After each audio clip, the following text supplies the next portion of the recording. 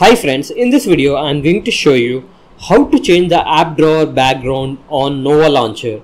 I have already installed Nova Launcher. If you haven't installed Nova Launcher, go to the Play Store and install Nova Launcher. Once you have installed the Nova Launcher, the user interface looks like this. To change the app drawer background, you need to go to Nova Settings. Under Nova Settings, you have to click on App Drawer. Under App Drawer, you can see there is an option called Background Color. You need to click on that. Here you have multiple color options to select. You can select whichever color you want, or you can even customize the colors according to your wish.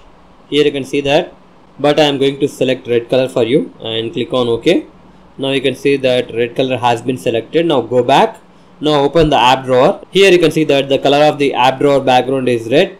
You can even set the transparent color also. Here you can see that background transparency. By default it is set to 0%. If you want, you can set to 100%. Now go back. Now open the app drawer. Here you can see that it is completely transparent.